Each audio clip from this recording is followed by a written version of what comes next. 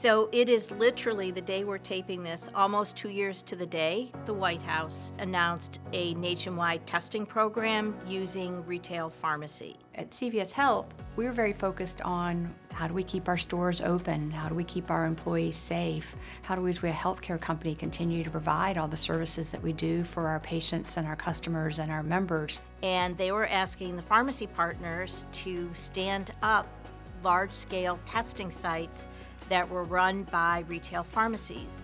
Nothing like that had ever been done before, and nothing like that existed. And within a short few weeks, stood up the first national retail testing site in Shrewsbury, Massachusetts. And within a month, we had 1,000 testing sites set up. But Operation Warp Speed very quickly turned into the development of the vaccine, and that's when Shannon Penberthy really went to work. Most of the operations of Operation Warp Speed were conducted in a room called the Vaccine Operations Center. She was there with General Perna, General Ostrowski, all of the key, operational leaders of the vaccination effort, as well as representatives from a lot of our, industry partners like McKesson and Pfizer and UPS and FedEx. And also, some of the ones that we would typically consider competitors, like Walgreens and, Walmart being at the table as well. Everyone that was part of that group had one focus, and that was, how do we get shots in arms? The morning, a stand-up, I would report out what we expected to do that day in terms of shots, locations, number of facilities that would be seen. And then at the end of the day, I would report out what we had accomplished, usually exceeding our goal. She would get all of the feedback and information on the operations on our side of the house, and then she would literally leave that meeting every single day and go straight to the stand-up with Operation Warp Speed. She was our eyes and ears. General Sharp's team was responsible for the Vaccine Operations Center and ensuring all of the logistical things that needed to happen. We really brought together the best leadership that was available in the U.S. government, from the White House, Health and Human Services, Department of Defense, and CVS heard that call and provided the best that they had, and Shannon was the leader that made things happen for us on a daily basis. We were learning things at the 11th hour that were critical to our operations.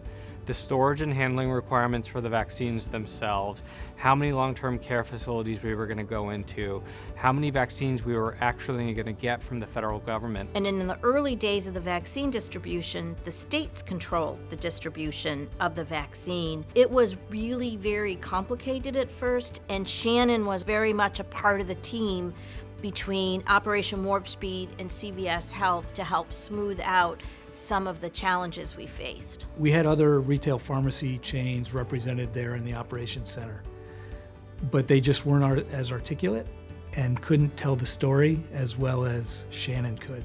All right, are you ready? Yeah. When I reported at Operation Warp Speed that morning that the first vaccination had just been administered, people cheered and people cried. We quickly realized that an experienced technician could pull additional doses out of the vials. But none of the plans were in place around syringes or vials to be able to accommodate that extra dose. During my readout, during the stand-up, made the request and the plea that we receive additional syringes. So we were able to maximize that product and get more people protected and save more lives faster than we would have otherwise been able to do. I would say there was a low point about a month into the vaccination process. It really started with around January 6th, the raid on the Capitol.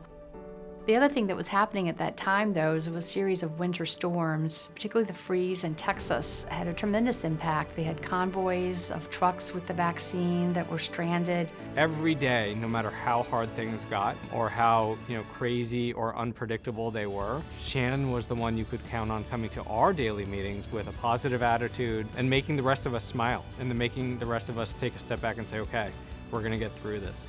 And she was able to not only shape CVS actions, but she was also able to shape U.S. government and Operation Warp Speed actions just by her very presence and leadership.